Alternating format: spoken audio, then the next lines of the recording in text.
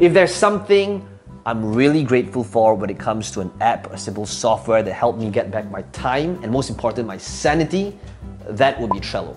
Now, today I'm going to be showing you behind the scenes to a snippet of what it looks like for me to become more strategic with my time, to become more productive, and how I utilize this app to literally do a time study of myself, so I'm constantly leveling myself up from doing tactical things to the strategic things, utilizing simple color codes. Today I'm going to be taking you behind the scenes to a coaching call that I recently did that shows you exactly how I do it, so that by the end of this video, you'll be able to utilize this tool the right way and get back your time, win your day, as well as your sanity.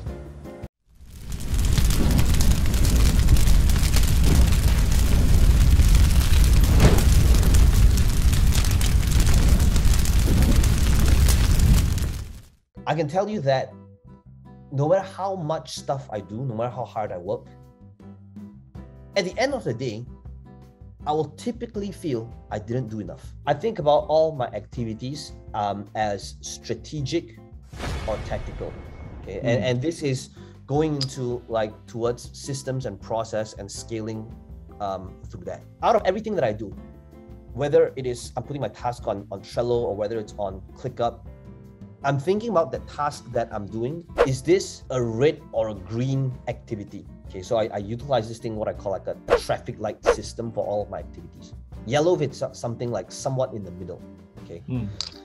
Now, this means that as entrepreneurs, we want to be able to think about this activity that I'm doing right now, whether it is doing this social media, posting, this optimization, this funnel. Is this something that is taking me, right? I like all of you to imagine that you're in the middle of this huge lake and now you got to swim towards the shore. All activities is just these two things. It's either you're swimming towards the shore or it's an activity that helps you, you're kicking and you're threading water. Now, these two activities in business, they're both crucial. What will happen if all you're doing is kicking water?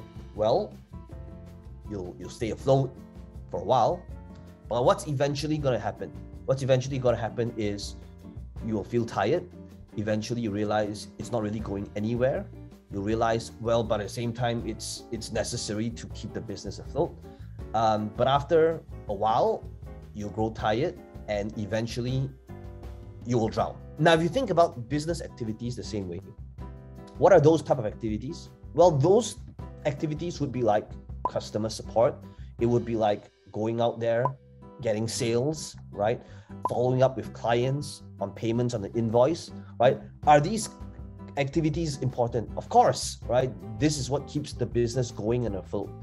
But if all you do is this, then it will never really go anywhere. How can I color code these activities? Is it green, yellow, or red? Okay, now for me personally, all of my activities that so some of you may know, for like my personal productivity, for many years I've utilized Trello to kind of like map out my task, my activities, what it is that I'm about to do. It's just a productivity like tracker. That's how I deal with the team and all of that. So I know that this is something that Shuin talks more about in people and process. But like one of the things that we are doing right now is I am moving everything into ClickUp.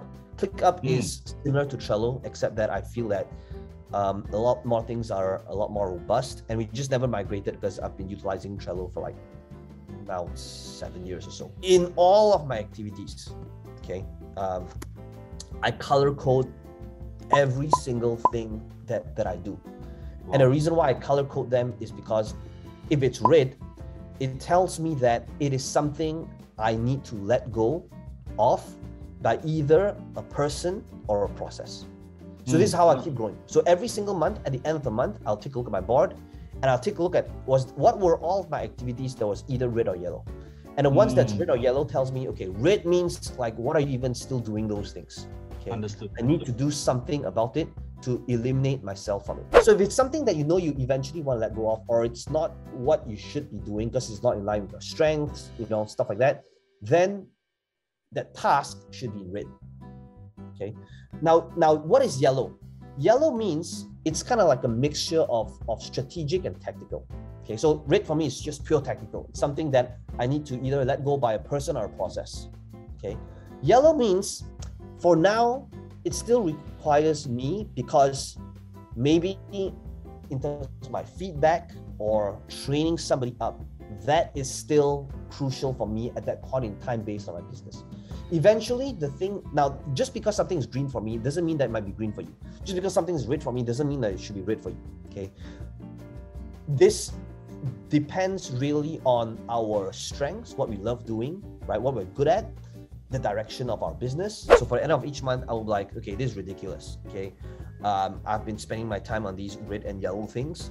Therefore, then I'm asking myself now, can I level up with a better process, or can I eventually let go of this thing with a person? Okay, and then as long as you keep doing that, this forces you to up your game and to either leverage with a better process or a better system or a person. I think the question to ask yourself is not so much like, okay, in order for me to do this, I stop doing that, but rather, really coming down to how do I prioritize something like this. So you want to, really think about how you can break down your week and, just working like 3 days on the things that is needed to do in the business, and then spend the other 2 days working on strategic stuff and thinking about like what you can do in the business. Well, I hope you enjoyed the behind the scenes to this coaching call. If you enjoyed this video, let me know in the comments below what your biggest takeaway is. And as always, be sure to smash the like button. It does help the channel out a little bit. And to subscribe to this channel if you want to be notified of future videos just like this one. Now, some of you asking me, how can I be part of this process? How can I ask you questions? How can I have you coach me or mentor me? We want to make sure that we are working with the people that's the right fit. You'll need to fill up a form. There's a link right below this video. Somebody on my team might give you a call to interview you to see if they're right fit for each other. And if you want to apply and see if you're a good fit, then all you need to do is click on this link in the description box below, and my team will be in touch with you.